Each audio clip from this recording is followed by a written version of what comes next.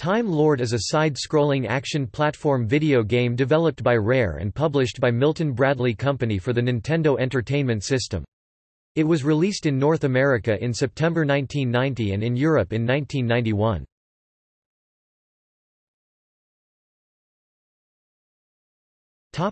Plot. In the year 2999, Earth is under siege by aliens from the planet Draken. Using time travel technology, they have sent armies to 4 periods in human history, with the intention of altering history to make humankind easier to conquer in the present. The player assumes control of the Time Lord, who has until January 1, 3000 AD to vanquish the enemy in the past, or else, he will self-destruct along with the time machine.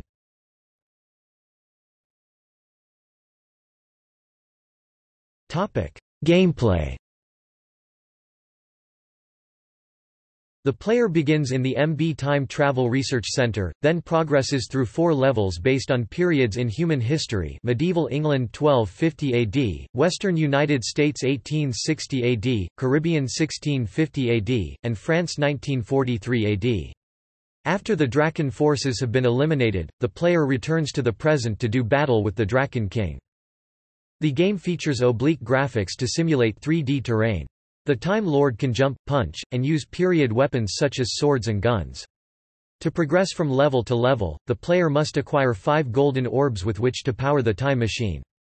In the era levels, 4 of the 5 orbs are scattered throughout each level, with the 5th being relinquished after defeating a Draken Lord boss.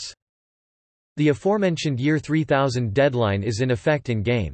1 day in present time transpires in 6 seconds, meaning the player has 36 minutes and 30 seconds of gameplay time to complete the game or the game is lost. The time limit remains in effect even when the player has returned to the present.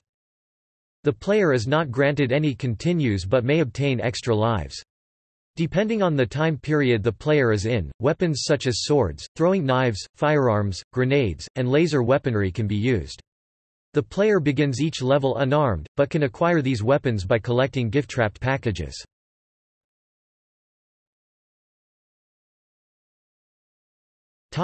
Reception. Allgame's Christopher Michael Baker was critical of Time Lord. He referred to the gameplay as dull and repetitive, citing that most people would not have the patience to finish the game.